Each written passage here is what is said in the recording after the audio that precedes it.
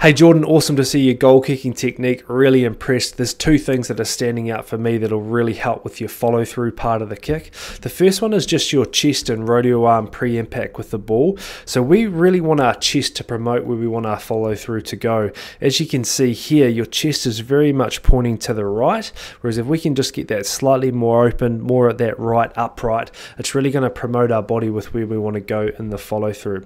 That makes sense now when we have a look at just the position your hips get into, very jammed up, and your kicking foot isn't allowed to get through to the target and have that natural flow and that half-meter post impact with the ball. So just by opening up, we won't get this small little crossover in our follow through.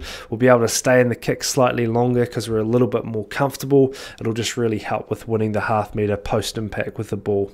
Thanks for watching this little outtake of a goal kicking review, just to show you what a review looks like, how it feels, the little things that I can point out within your goal kicking technique. If you would like a video done, all you need to do is take 3 videos, one from the back, side and front of your goal kicking technique. Head to the link below to secure your online kicking review and I can get through it and we can get you kicking.